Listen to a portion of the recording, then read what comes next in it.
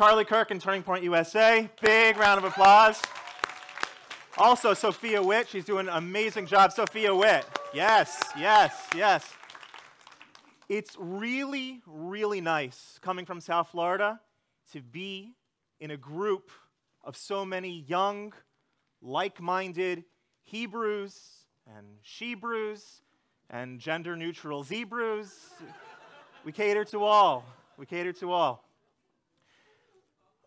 I want to talk today a little bit about positive thinking and maintaining a positive attitude. Because in our society, there's a lot of negativity, and one of the things that's a big challenge for us as individuals, in particular in the Jewish community, in particular in the conservative Jewish community, is maintaining a positive attitude, being positive, staying positive. So we're going to talk a little bit today about the mechanics of positive thinking. Sounds like fun? All right, how it works. Yeah. So one of the fundamental ideas of our faith is that there's more to reality than meets the eye. There's the realm of action, and we're well aware that when I do an action, that Jewish mysticism teaches that if a person does something positive in the world, not only does it uplift themselves, it uplifts the entire world around them. And vice versa, when a person does something physically that is negative, that there's a negative impact in the universe around them as well. Let's take it a step back to the realm of speech as well, because speech is something that has more impact sometimes than we give it credit. In Judaism, there's a law against speaking bad against other people. And it says that when you speak bad against another person, it hurts three people: the one who spoke it, the one who it's spoken against, and the person that it's spoken about. Now, I understand the one who spoke it, Lashon Hara, so someone who said something bad about somebody, that it's bad on the speaker because they shouldn't be speaking about those things. I understand that it's bad on the listener because they shouldn't be listening to that type of thing. But what about the one who it was spoken about? Why is that considered that it's bad on them as well? Even if they never find out about it, what's the big deal? Because Jewish tradition teaches that our speech itself carries meaning, carries influence, and that just by speaking bad about someone, you help lower them down. There's a story about the Baal Shem Tov, the founder of the Hasidic movement, and he was in his synagogue one day, and two gentlemen in the synagogue after services got into an argument. And one of them got so upset that he said, "I'm going to tear you apart like a fish." And everyone's like, whoa, right? And so the Baal Shem Tov gathered everyone in a circle, told them to put their arms on each other's shoulders, and guided them through a slow meditation, said, "Close your eyes." And everyone in the room began to shriek, because what they saw transpiring was this individual actually tearing the other individual apart like a fish. Because on some level, somewhere in the ether, when we say things, it makes a difference, it makes an impact, even in our physical world. There was a study about 15 years ago by Dr. Masaru Emoto, a Japanese doctor, and he did this ice crystal study. In the ice crystal study, they took water from a stream, they divided up into two cups. In one cup, they had a group of people saying good things over it. "You're so cool, you're so good looking, you're so wonderful, please, thank you," all these nice things. And then the other cup, with the same water, they had negative stuff. "You're so stupid, you're so ugly," all sorts of negative stuff. And they poured the water, individual water, into a petri dish and then froze it at negative 25 degrees Celsius. And then they looked at the ice crystals through a magnification about 300 times. And what they saw was that the ones where positive things were said over it, it was perfectly symmetrical. The ice crystals were beautiful. Beautiful. They were beautiful. When they looked at the negative ones, the ice crystals where negativity had been said over it, it was all jagged, misaligned. And so, again, I don't want to get into the details of how much we should how much we should give credence to the study.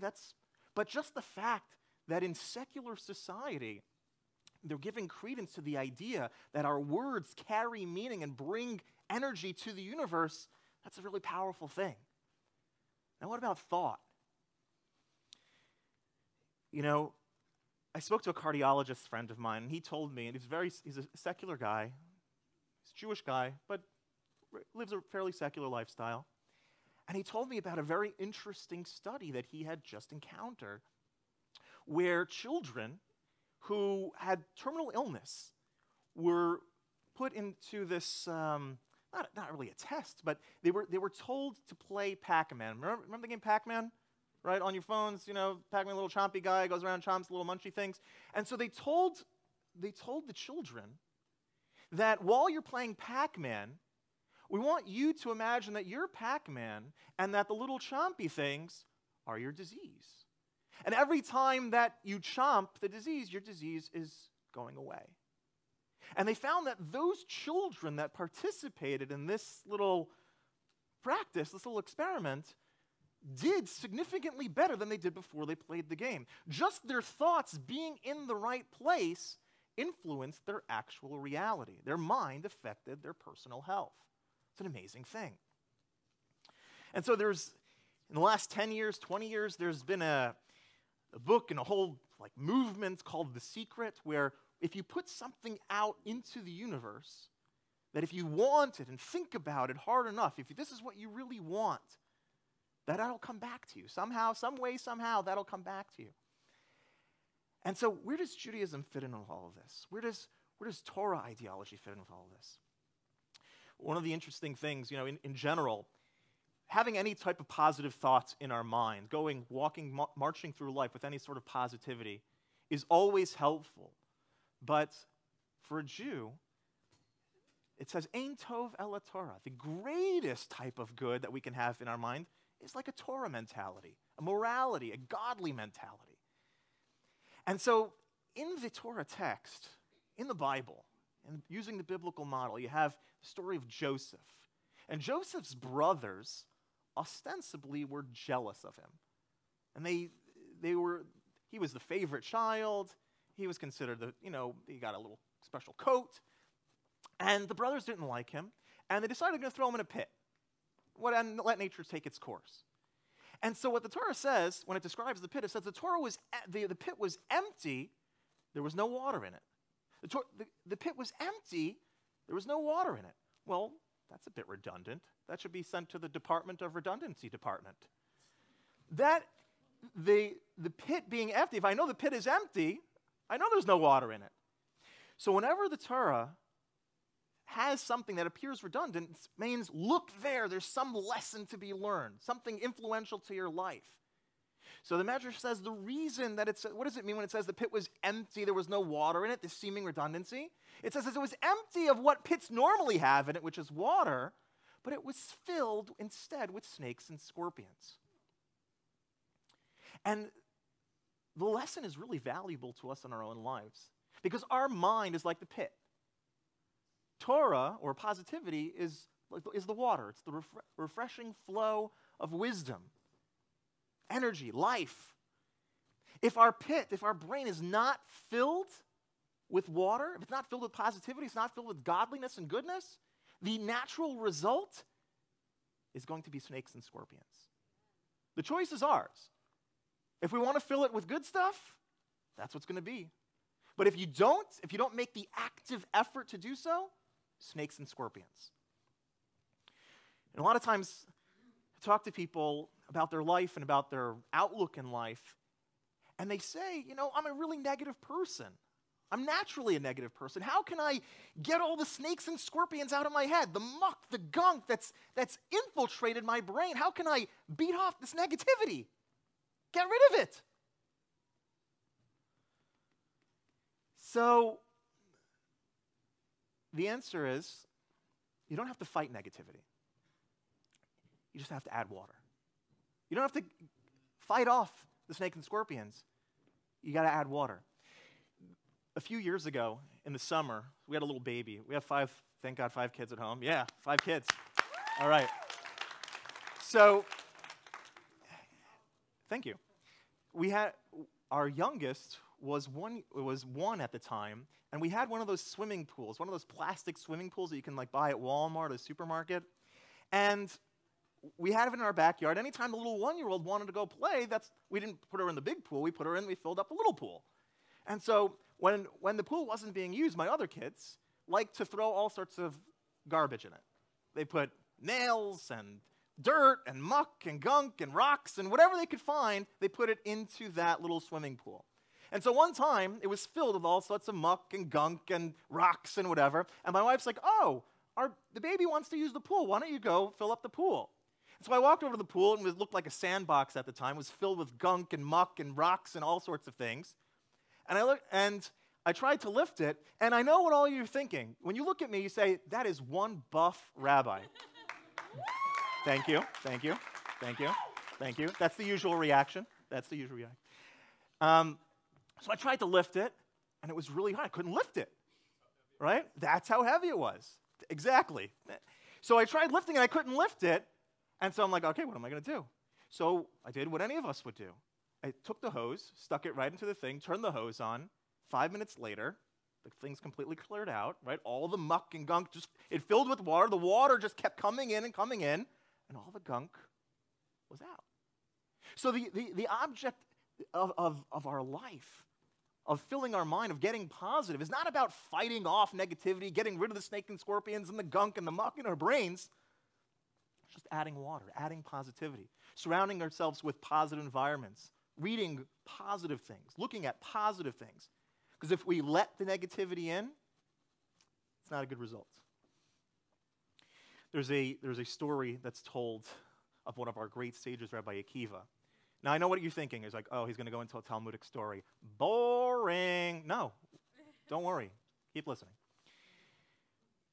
The story is of Rabbi Akiva. Rabbi Akiva would travel around from town to town. He would talk to those people in each village.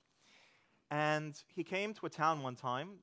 In that time, the land of Israel was being dominated by the Romans. And so Rabbi Akiva was going around, and he was trying to find lodging for the night. That's where he was going to set up shop that night. So he knocks on the first door, says, "Hi, I'm Rabbi Akiva. Do you think you can have a spot for me to sleep tonight?" So, no, one excuse after the next, right? The in-laws are in town, the room's under construction, whatever it was. He went door to door asking for lodging. No one couldn't find a place to sleep. And so what happened was he decided he's going to go sleep in the field, right? That's what you got to do. What you got to do. And Rabbi Akiva would always travel with a rooster so that he could wake up on time. He'd always travel with a donkey to schlep his things, and with a candle so that he could study even in the evening. And so when he goes out to the field, he sets up shop. He's going to camp for the night. All of a sudden, a gust of wind blows his candle out. Great. Rabbi Akiva had a mantra that he lived by. Rabbi Akiva, you would live by the mantra, Kol ma da'avid rachman latav avid. Everything God does, he does for good. It's all good. So when the wind blew out his candle, it's all good. Kol David machran latav avid. Everything God does, he does for good. A few minutes later, fox comes along, eats his rooster. Great. Just great. Right? But Rabbi Akiva had a mantra, Kol David Rahman Latav Avid. Everything God does, he does for good. No problem. A few minutes later, lion comes along and eats his donkey. Well, this is just great. But Rabbi Akiva had a mantra, Kol David Rahman Latav Avid. Everything God does, he does for good. He went to sleep. Whatever. The morning after, he looks and he finds that the town that he had been seeking lodging in was completely ransacked by the Romans. People were beaten, murdered, raped. And if he had found lodging there, he would have been a part of it. And if the Romans would have come and they would have seen his light in the field, or his donkey would have heard the commotion and hee-hawed, he would have been a victim as well. So Rabbi Akiva lived by that mantra, and he recognized that Kol David Rahman Latav Avid, everything that happens is for the good. We may not see it so much while we're going through it, but in the grand scheme of things, everything works out the way that it needs to work out. I want to talk to you a little bit about how the mechanics of how this works. That when I think of something positive, and how when you think of something positive, how it actually leaves a positive influence in the world. There's a spiritual mechanics of how this whole thing works. The spiritual mechanics go like this. The world exists in multiple dimensions, right? So a one-dimensional object is just a dot, right? Two-dimensional object has length and it has width, length and width, right? Every picture you've ever seen, every painting you've ever seen is all a two-dimensional object, right? Pac-Man, the chompy guy, two-dimensional. So if you're living in two-dimensional world, you can't imagine that there's a third dimension, right? You're just in the world of length and width. So imagine that there's a third dimension. There's also depth that's completely beyond our realm of thought. But there is. And the third dimension is what we all live in, where there's length, where there's width, and where there's depth. We live in a 3D world. Now, what would it look like if you could live in the fourth dimension? If you found four-dimensional glasses, like, whoa, look, I just found four-dimensional glasses on. What would the world look like? The fourth dimension is time.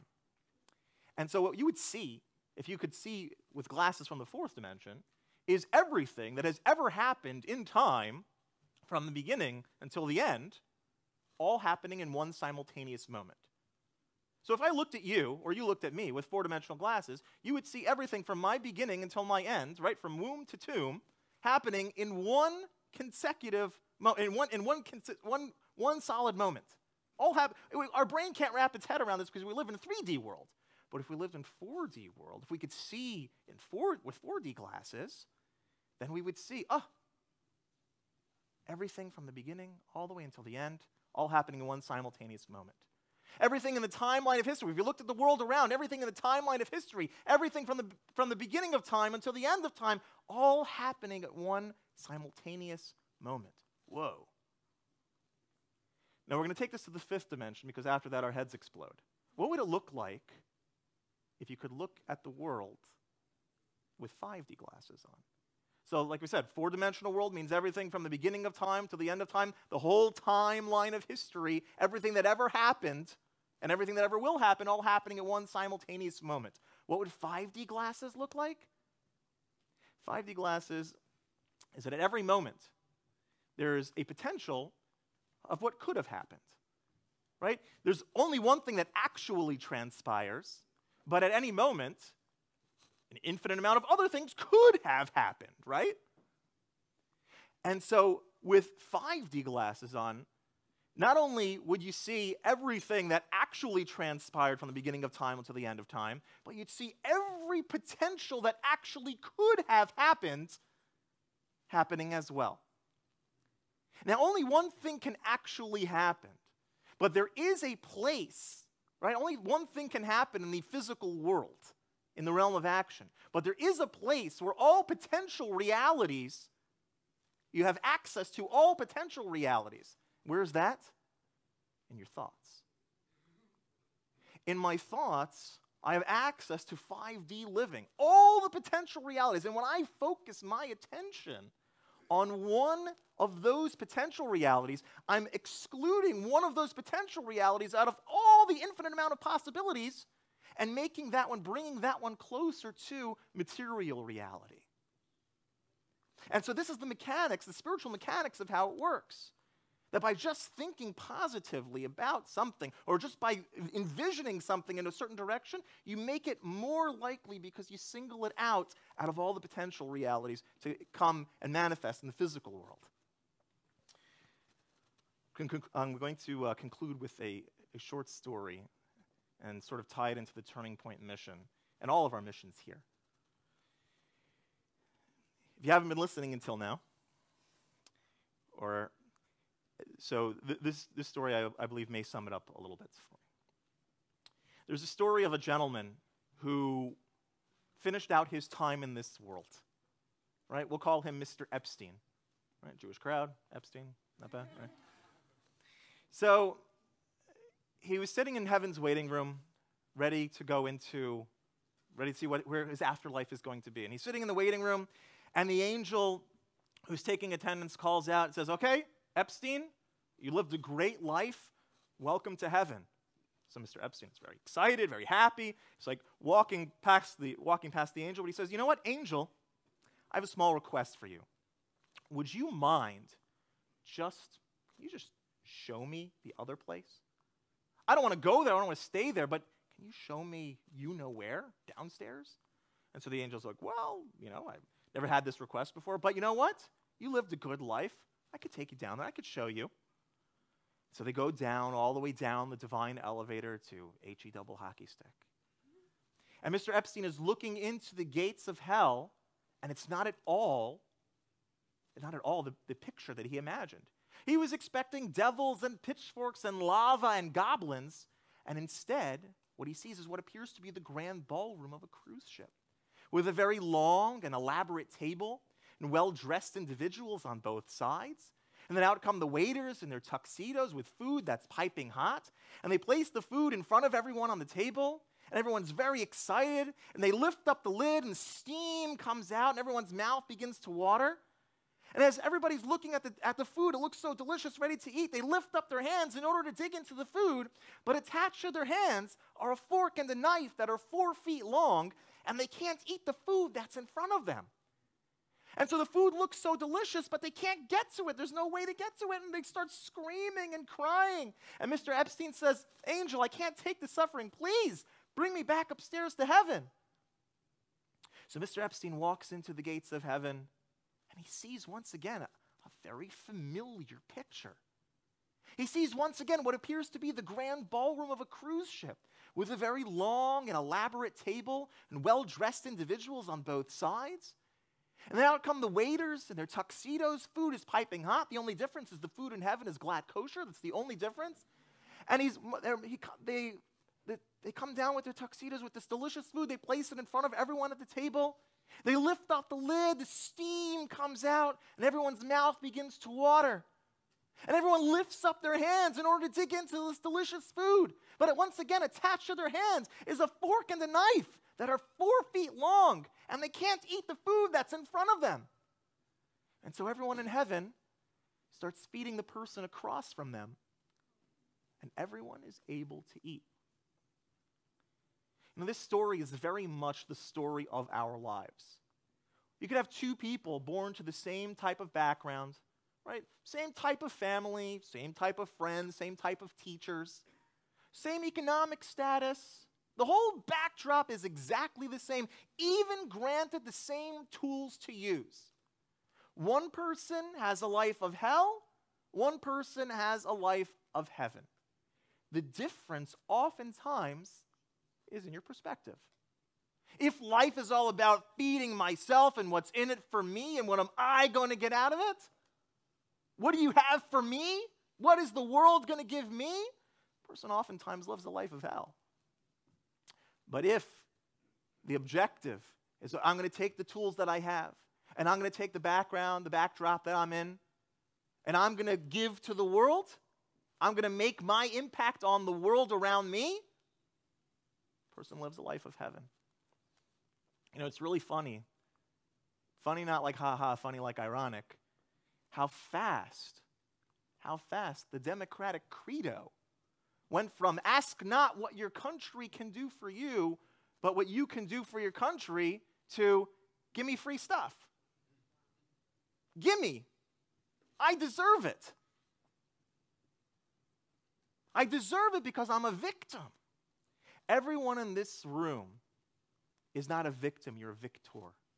Everyone in this room is blessed with tremendous power. Yeah, give it up for you.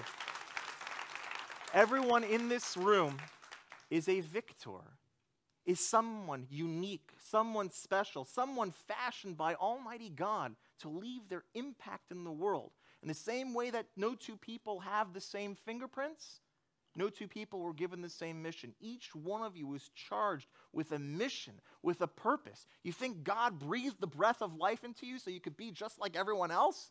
You're unique, you're special, you're empowered, you have what to give the world. It's about you. You can do it.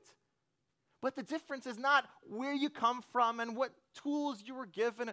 You can do it if your perspective is, I'm going to give of myself. I'm going to make an impact on the world around me. That's the only difference. So each one of you should have unlimited blessings in every area of your life. God bless each and every one of you, and God bless America.